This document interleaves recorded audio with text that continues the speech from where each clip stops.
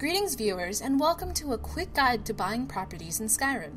Skyrim has an array of homes that you are able to inhabit, including specific houses that you can purchase within 5 of the great cities: Markath, Riften, Solitude, Whiterun, and Windhelm.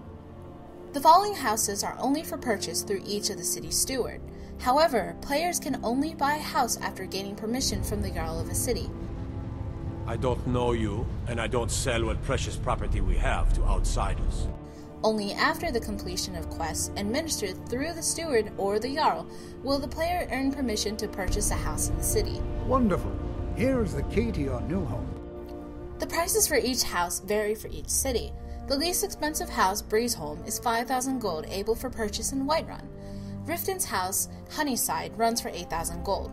For the same price, Vlindrel Hall in Markath is buyable at 8,000.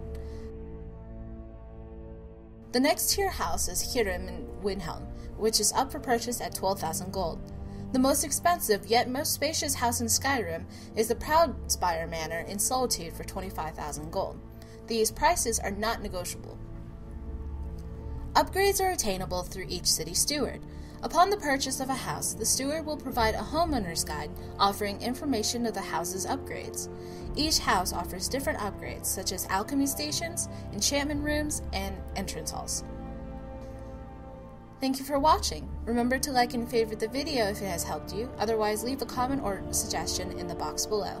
This has been your quick guide to houses in Skyrim. Best wishes to you in your upcoming battles. Take care.